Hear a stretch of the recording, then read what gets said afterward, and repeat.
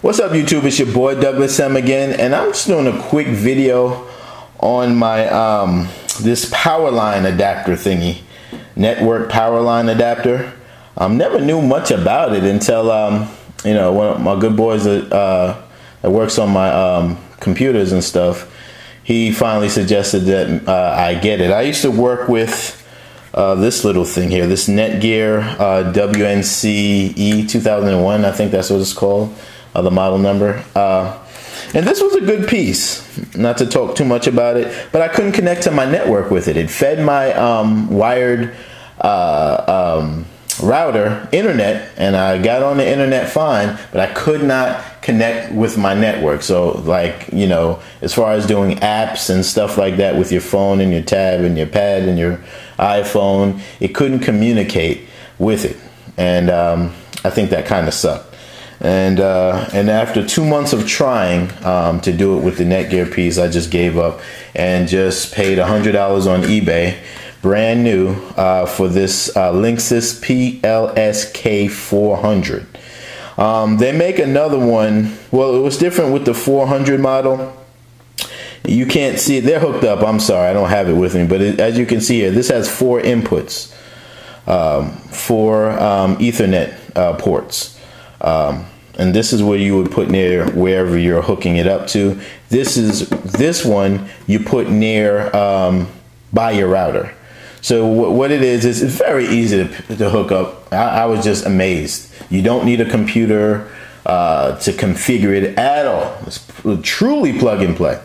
So what you do is you take this is what you do. You take this one. This one only has 1 Ethernet, and it comes with, where is it? It comes with 2 of these. But I only used 1 because I had one by my entertainment center. That's where I put it. You take this, you're going to plug it into the wall outlet, right? And then you're going to plug the Ethernet cable to your router, any port in the back. I put the port 2. That's my lucky number with routers when I got to do something important.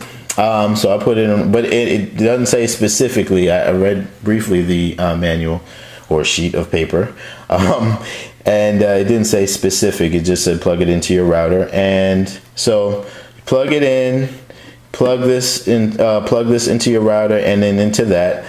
That's part 1, and part 2 is you're going to take this one with the 4 Ethernet inputs, and you're going to plug that in near wherever you need, or in my case, my entertainment center. And the reason why I got this, and I know I'm just all over the place, is because my router is upstairs in my bedroom, and my entertainment center is downstairs, 2 flights of steps in my living room. So clearly, there's nobody that's going to run any wire, and nobody's going to pay anybody to drill in the walls and drop them in the ceiling and all. Nobody's going to do that. It's unrealistic, and it would cost over $500 probably to do that anyway. But I will say, if you guys can just use your router, then that would be the best solution. But if you can't get your router, if you don't want your router in the specific place where you would use this item, then this is a great alternative. And again, it's only using your wall outlet, and you just need 2 Cat 5 cables, which it actually comes with. But and also I wanted to tell you guys too, you don't have to plug it into your wall, because I plugged it into my wall and I was having issues actually. Actually, one of the, you know, the outlet, it has 2 plugs. The first plug I plugged in, it stopped working. I was like, okay.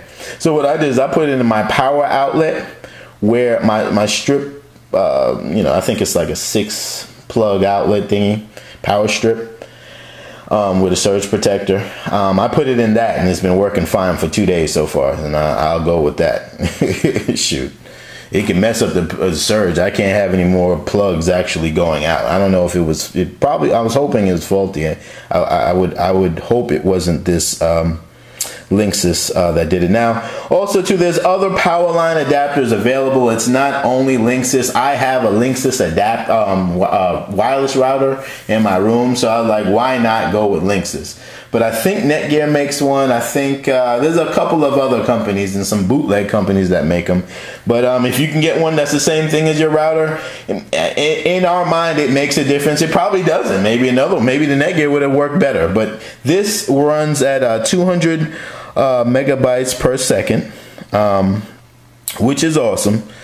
And that's about it, man. So you just plug and play, man. You just plug it in. And they have these little reset buttons on them just in case it gets out of sync. You can sync it up again. But once I got it going, it took about, I had to unplug it about twice. But once I got it going, it never messed up once. All right, so I'm just going to show you real quick on back of my entertainment center where it's at.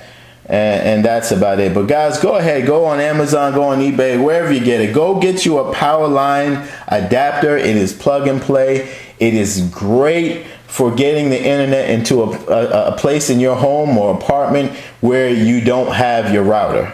It could be an attic, it could be a basement, it could be in your daggone shed outside.